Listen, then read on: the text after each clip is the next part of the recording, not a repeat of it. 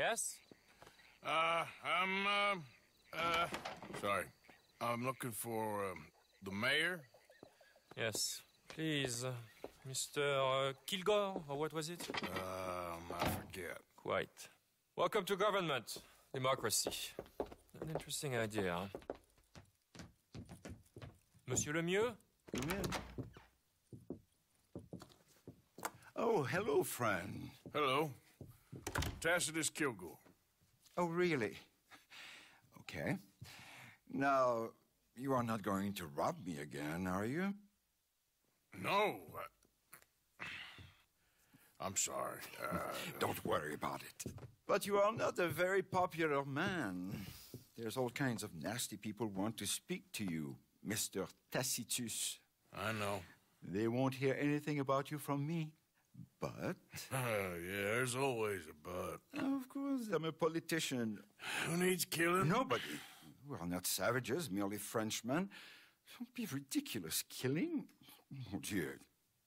Terrifying, yes. I suppose I can do that almost as well as kill. I'm sure you can. Now, it's all very ethical. You see, I've been trying to open a major museum, a place of culture to elevate people's souls. And what do museums need? Art. And how do you buy art? I don't know. I buy art of some nasty little man from Paris selling me some destitute aristocrat's collection of old masters that it turns out he may have been painting himself. Ouch. Ouch indeed. But these are good paintings. I can't make the difference, and I'm French. Only this even nastier little man from New Haven has come here to verify my paintings, and he's saying that they're all fake. So? So perhaps he can be persuaded to revise his opinion. Oh, he's been so beastly. Exactly. Now, Jean-Marc, perhaps you can take Mr. Arthur, Mr. Tacitus, to meet little Professor Shitface and have a word with him. Saint-Denis welcomes you like a son, sir. Bonne chance.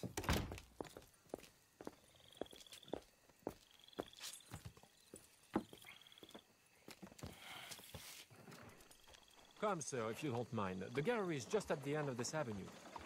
As I said, he is a beastly man, this professor. Believe me, friend, you ain't seen beastly yet. Not even close. You know, I thought we French had a monopoly on arrogance, but no. An overeducated American can be far, far worse. Well, luckily, there ain't too many overeducated Americans around. Yes, indeed. The mayor had such grand plans for our city and its people. We shall have true liberal democracy, working for the rich and the poor alike. It would be a travesty for this one man's opinion. Put that into jeopardy? Why, this is fast, no? What's the matter The with gallery is just up ahead. There, Mr. Arthur, there! Oh, what's his name again? Professor Shiftaker.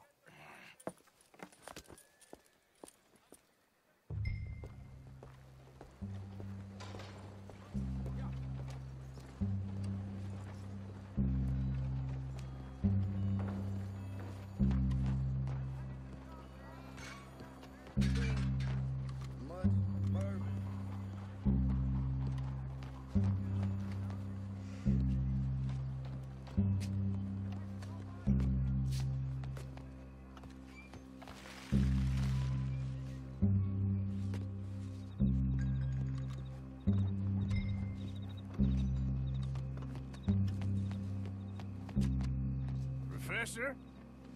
Excuse me. Ah, hello. The mayor asked me to get a preview of your findings in there. The mayor knows very well what I found. Every painting was a brazen fraud. That's a big claim. One that's gonna upset a lot of people, myself included.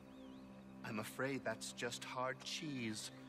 Now, I've got a train to catch back to New Haven. Hold on. I see it's gonna take a fist in your face to persuade you. Oh, wait. I gotta punch you to change your mind. I couldn't. My reputation. You gonna think of your reputation when your brain is jelly? I'd never be published again! Oh! I relent! I relent!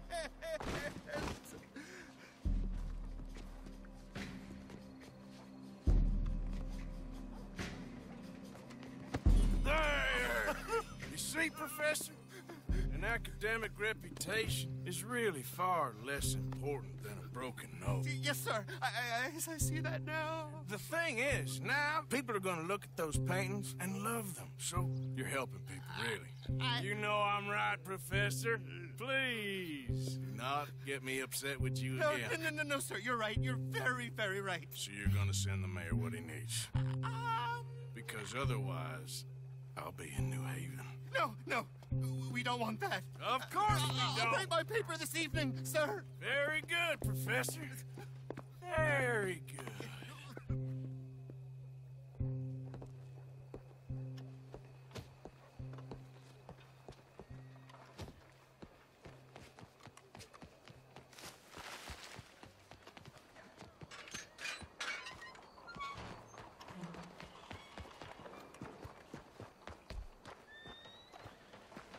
Fine morning to you. So, turns out, all those paintings were real after all. Problem solved. Wonderful, wonderful. The mayor shall be so pleased. Sure. Was Professor Shiftaker happy to change his mind? He wasn't initially, but he came around in the end. Oh, my lord. This is not right. Trust me, I've done much worse. We shall burn in hell for this. Here's hoping. Here. The mayor asked me to give you this. Oh, thank you.